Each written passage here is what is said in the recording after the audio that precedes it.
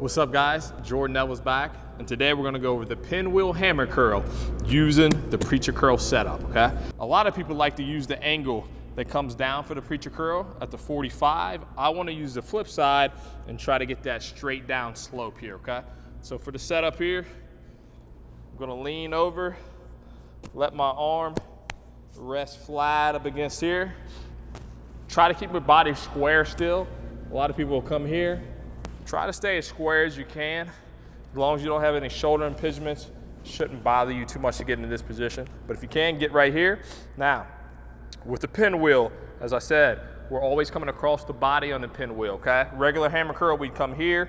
Pinwheel, we're actually gonna turn and come this way, all right? So that's what we're gonna do. Contract here, come across the body, get the hard contraction at the top. Very important to get that full stretch. All right, make sure you get the full stretch and up and squeeze. Squeeze. Squeeze. Squeeze. 3 more.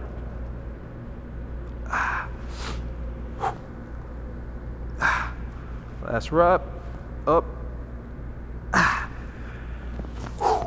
And that is how we hit the pinwheel hammer curl using this preacher curl setup.